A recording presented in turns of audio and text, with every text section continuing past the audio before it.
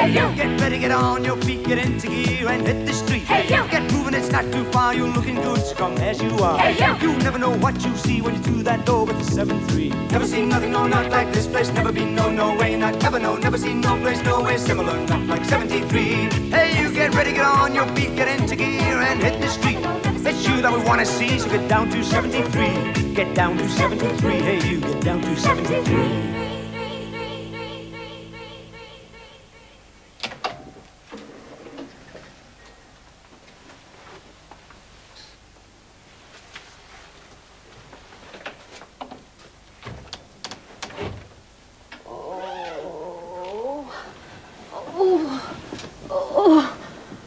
Where's my bucket? Oh, morning. Shh. Dawn, she's still asleep after yesterday's clear-up. She's shattered. Oh, I do feel rough. You see, Neil took me out for this curry last night. Well, it sounded quite nice on the menu. Bulla bulla. It's quail's egg curry. Oh, I like eggs. But this one didn't like me. And I wouldn't mind, but I've got to wake everyone's Sunday's brunch this morning and... well, it's liver.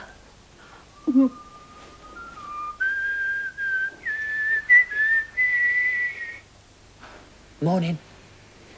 Isn't it lovely and quiet round here, eh? Sunday morning. Everyone's still upstairs asleep. Yeah, and I thought I'd take full advantage of it and do a spot of work on me comic strip. You see, I figured out that now that I'm unemployed, if I can work out a comic strip hero, invent one, maybe one of the newspapers or comics will buy it off me, and who knows, I could earn a fortune. Anyway, so far, I've got me comic strip hero. Have a look at that. Chip Man.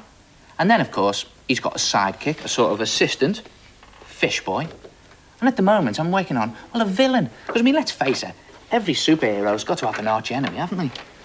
Hi, Neil. Oh, morning, Kevin. Sleep all right, mate? Yeah, sleep like a bucket. Lovely. Yeah, I reckon that's it. Have a look at this. Chipman's arch enemy, Gherkin Gus. Oh, morning, Colin, Keith. A couple of mates of Frank Sidebottom stayed with us last night. Sleep all right, lads? Oh, very well, thanks. What do you think, Very good. Superb. Good, Superb. Prince Charles. Prince Charles. Good. No, very no, good. Who? Prince Charles. That is very good. No, it's not Prince Charles, it's Gherkin Gus. Oh, no, Gherkin Gus. Prince Charles, you can tell. Look at him. He is everything. Prince Charles, just like him. It does a bit, doesn't it? Yeah, just like him. Fine, all right, can't use that, fine. Back to the drawing board. You see, I'm working on an enemy for Chipman now. Got it. How's about Savaloy Sam? Are you artistic, Neil? Yeah, I do a spot of drawing every now and then, yeah. Of course, you could earn a few bob from that. Do you reckon? Yeah, not that you want to make any money out of it, Oh, of course. no. No. Wait a minute, though. Neil, put your head up. Chin out a bit, chin out. Get your chin out. Nose in a bit, nose in a bit. Get eyes, those glasses squint those on. eyes. Get them on. Hold the glasses on. Oh, yes! Walt Disney! Look at that. Walt! Yeah. Do you think so? Yeah, and he made quite a few bob, didn't he? Yes. 5, 6 1,000 million. Pounds. Yeah. Oh, let's work it out. Snow White, Bambi, that's 2 million. Fraggle Rock. To name but 3. Yeah. No, hang on a sec. Walt Disney didn't do Fraggle Rock. Oh, though it was a big influence Very on though, big Neil. influence. Yes. Was it? Yeah, you ought to watch it. All right, then. Lads. Hey, you!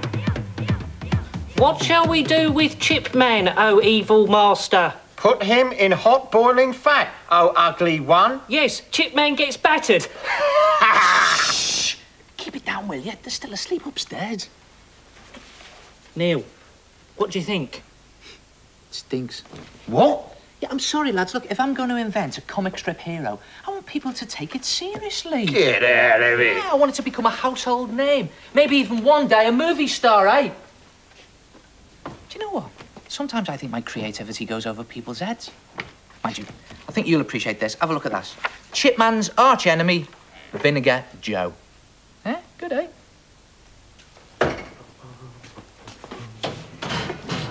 Morning, Chris. Oh, morning, Neil. Sleep well. Like a log. Here, come and have a look at this. Come here. Oh. Look. What do you think of that, eh? Oh, it's marvellous. Margaret Thatcher. I give up.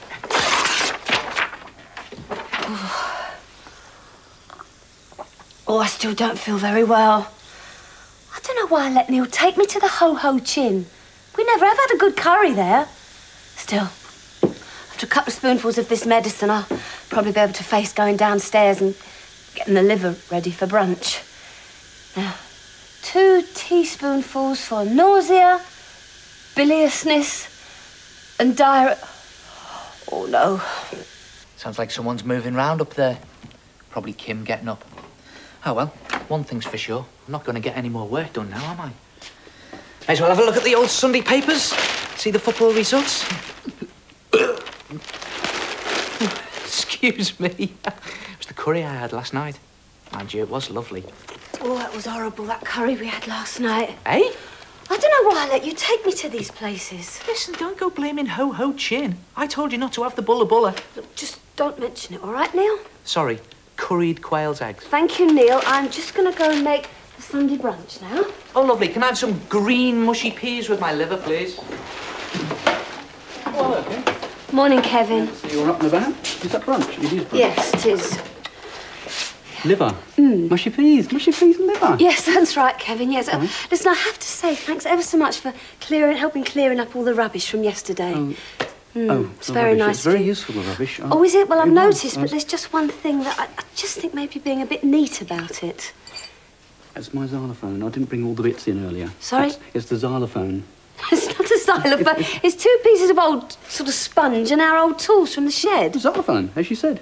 Golf ball. That's what we haven't got. Oh, well, of course. That's what you need. That's what I didn't see. What am I going to do with this? Start that end and work on the way up. But Yeah, that's right. it's a scale. It's a xylophone. You're being serious, aren't you? Yeah. It's lovely. Have you got anything else? There's another beater there. Well, have a go at that one then. What else have you got? Have you got anything else there? I've got another. That thing I came in with. That's another xylophone. It's not a xylophone. That's our old waste pipe and stuff. Well. Let's Have a listen. Have a listen. Okay.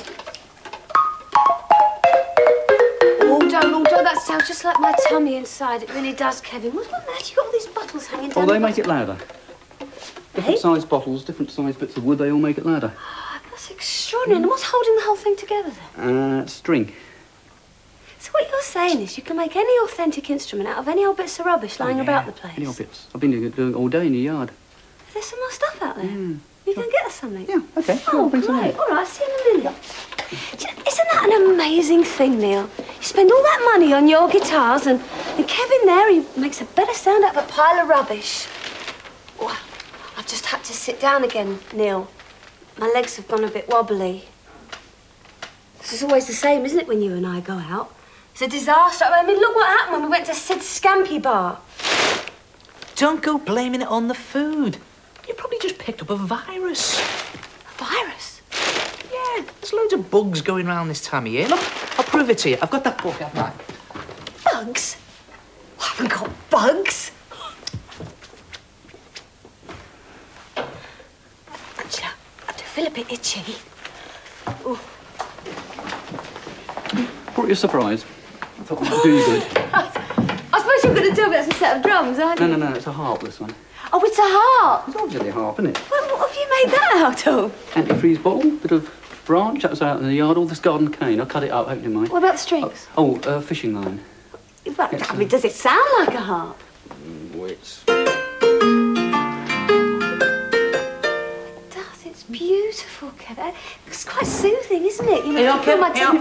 Look, here, I'll prove it to you. It wasn't the curry that upset your stomach last night. Yeah. Right, now you tell me the symptoms you've got, and I'll look it up in this family medical advisor. Go on. Okay.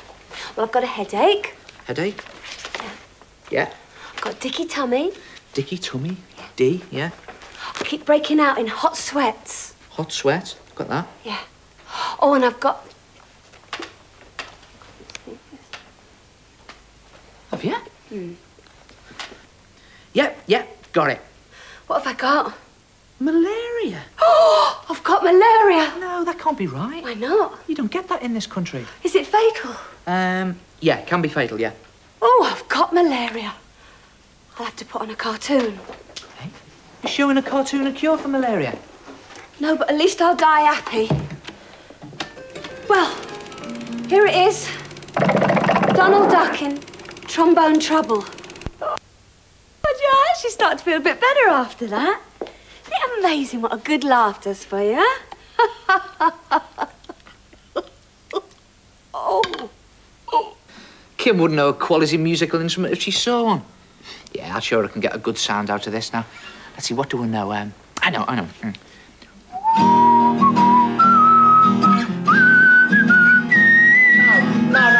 No, you've got that about half a tone out, mate. At least an octagon, Neil. What are you talking about? Just listen, look at me. This is how you should be doing it. Like this.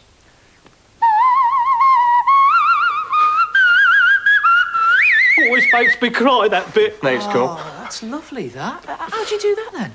Lot of practice. Basically, you have to imagine you are a cockatoo. Fine, I'll try it. Right, cockatoo. No, hang on. It's supposed to be seagulls, isn't it? Yeah, that's right. Seagull. Good, right. Where have you been, then? Oh, we had to go down to Mr. Patel's to buy Colin some socks. Keith? And did you get him? No, they were closed. Look, I fixed it for you now, Neil. You try that. All right, ready? Oh, like it. Seagull. Sweaty palms, dizzy spells, loss of taste and smell. What is it? Noisy borborygmi. Is it? I never heard of that. Smells awful. Does it? Can't you smell it? No. You must be losing your sense of smell as well. Oh, that's it. That's what I've got. What? Noisy borborygmi. Can I have mine with rice? All right. We'll do it your way. Think seagull, right? After 3. 1, 2, 3.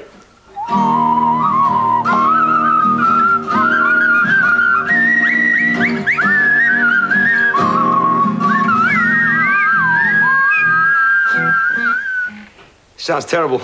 Oh, come on, leave off him. He hasn't been playing very long, has he, Colin? That's what it sounds like. Hey, listen, Kim says she's got noisy Bourbon pygmy. Oh! Take no notice of her. She's just suffering from a dodgy curry. Actually, come to think of it, Chris, you're looking a bit dodgy yourself. Am I? Come over here a minute. Cough into this bag. Oh, I think you better sit down, mate. Thank you. Look at that, Colin. Oh.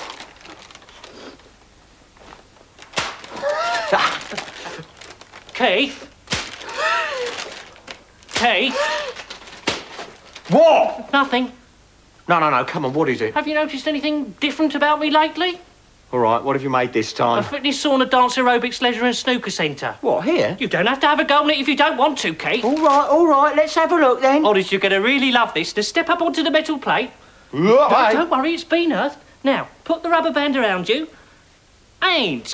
Ding, ding, ding, ding, ding, ding, I made this for my mum. She looked a bit stiff. Have to turn it off. I like this one. Ding, ding, ding, ding, ding. Yes, it's a wobbly botty bouncy ball machine. Wobbly botty You don't have bounce. to use it if you don't want to, Keith. All right, Listen, all have right. a go on this one. What on earth is This this? happens to be a musical aerobics unit. Musical aerobics. Rock, rock, rock. Oh, rock, rock, rock. You had it on Shaking Stevens. What's wrong with Shaking Stephen? Nothing is just far too fast. Anyone new to exercise must have it on Postman Pat. Postman Pat? Yes. Postman Pat. Postman Pat. Postman Pat. And he's black and white. See, much more relaxing. Oh my God, I think my belly button's just popped out. Keith, pull yourself together. You haven't even tried Colin's automatic face massage I yet. don't know if I want to. Of course you do. Put your head in now. Are you sure it's safe? Of course it's safe. Unless there's a power surge. Pardon? Nothing. Nine. Keith. Nine. Nine. Nine. Nine. Nine. You'll never guess what, Keith. Don't tell me. You had it on Shaking Stevens. Now, don't go knocking Shaking Stevens. Why? I've got all his record.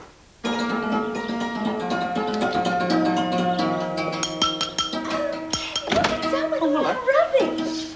Well, just rearranged it a bit. Oh, it's chilly out here, isn't it? What have you done to our sink? Oh, I put some strings on it. I made it into a zither. Oh, a zither it's supposed to be. Can you play a zither? I haven't got a clue how you play a zither. Can you play a sing? Oh, you can't. Well, it can't be any worse than I play a zither, can it? Shall I have a go? Nobody can tell you how to do it. So Okay. you'll be all right. Here we go. I'll do that. Hey, you passed the audition. That's lovely. Have I? Yeah. That right? Hey, hang on a minute. It's our waste. These are the buckets we've been looking for. They are. That's one of yours and one of Neil's, and they're back to back, and I've made it into a drum, I'm afraid. But does it do anything? You just... There's a talking drum. Squeeze it under your arm. Oh, I haven't got the big ones, like. Hey, you're getting your voice. Brilliant. Oh, can I have a go at the dustbin, Lewis? So get that. That's a great sound. But, I mean, what I don't understand is why? Why you do this?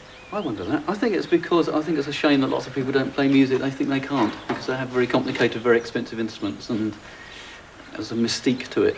You put off it a lot at school, don't you? It's just like an exam subject. Often. I mean, instruments like this kind of going back to real basic instruments, isn't it? It's just into rhythm and sound. That's how I got the idea, really. I used to listen to that sort of music a lot, so I've made my own stuff.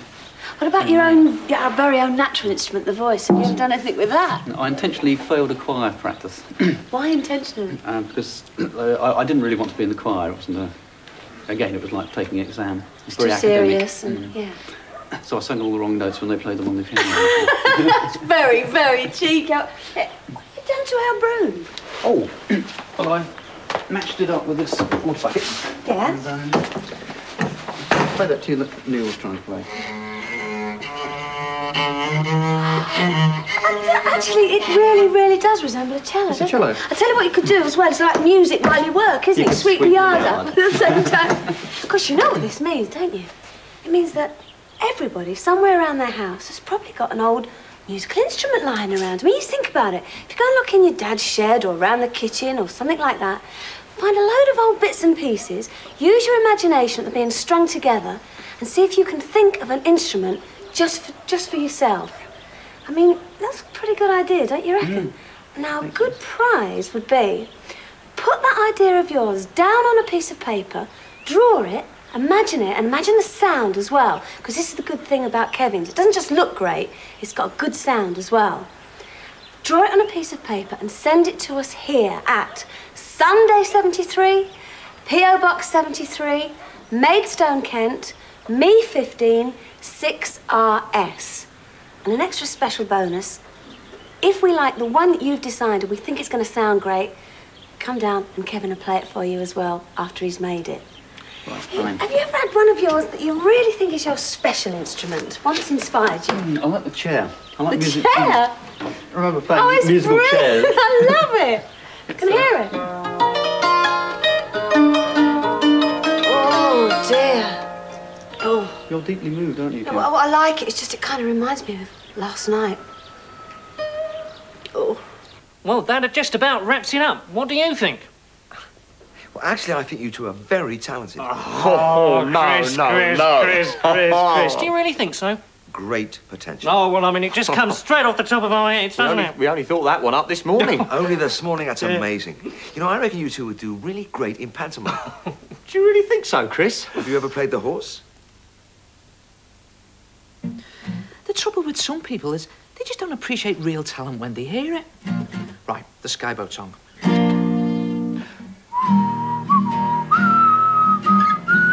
Oh, you still having a go, Neil? Honestly, you want to come out there and hear Kevin play? He makes the most lovely noises. You want to hear some lovely noises? You sit down there and listen to this. All right. Right, the Skyboat song. Yeah. Oh, no, none of that seagull stuff. Just have a listen to it, right? My way. After 3. 1, 2, 3. Oh, here, look, even better. Just the lads I'm looking for. Right, lads, the Skyboat song in E. Oh, no. You don't want to bother with any of that rubbish. Chris has just told us that we're really talented. Isn't that true, Chris? Indeed, I did say that you were very talented. Oh, go on, show me stuff. Oh, no. Oh, lads, please. Oh, we couldn't. All right, if you can't, the Skyboat song then, eh? Ready? We'll do it. The dawn of time. Vast quantities of water on the surface of our beloved Earth provided the ideal medium for the development of the first independent living cell, the amoeba.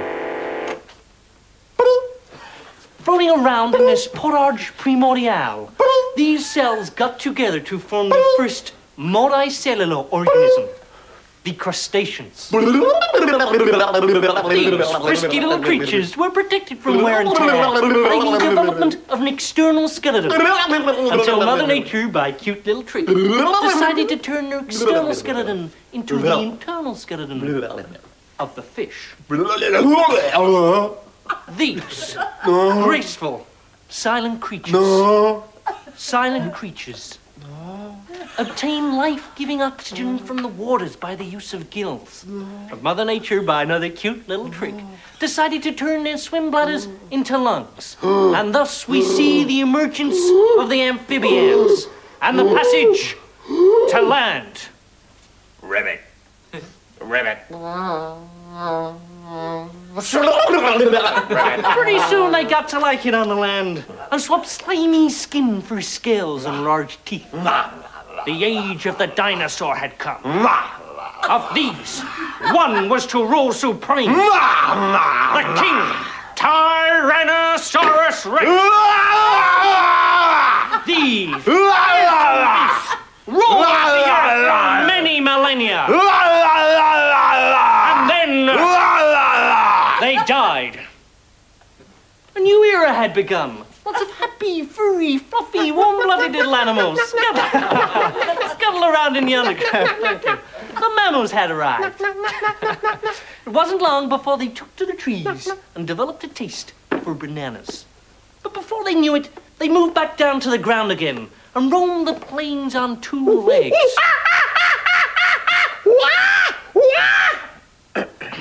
Eons passed, and Australopithecus became Homo erectus. With the aid of his gargantuan brain, he soon developed the ability to use simple tools. It wasn't long before he uttered his first simple words. Simple words soon became complex languages. Mother Nature sat back and smothered her crowning achievement. She sat back and smothered her most wonderful achievement. Homo sapien. Modern. Man. God, that's better. Can I press the button now, Nancy?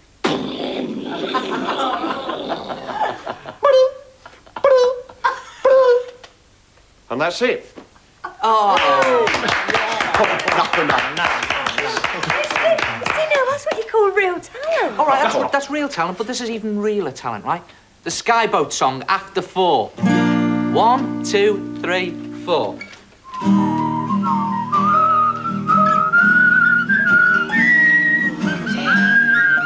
I'm starting to feel better. Hey, yo! Hey, yo!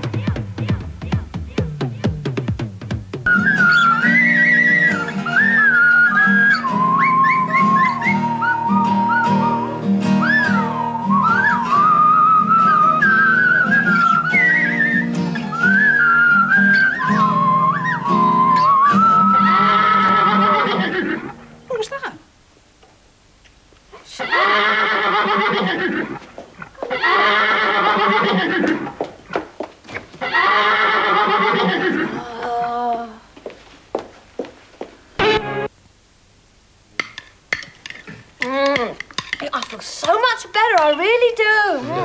You all right there, Kevin? Is this all right now? Yeah, it smells really good, yeah. All right there, lads.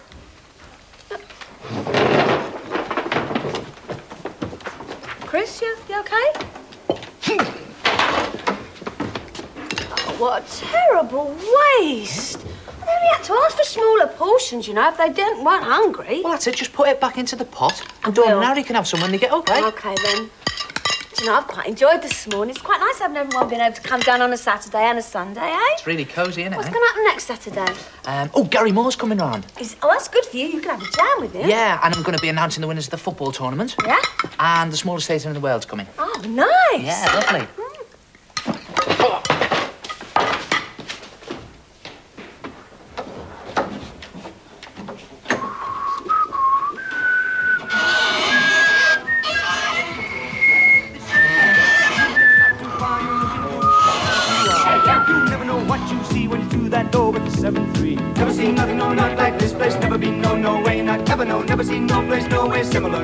73.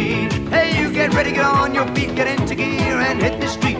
It's you that we want to see, so get down to 73. Get down to 73, hey, you get down to 73.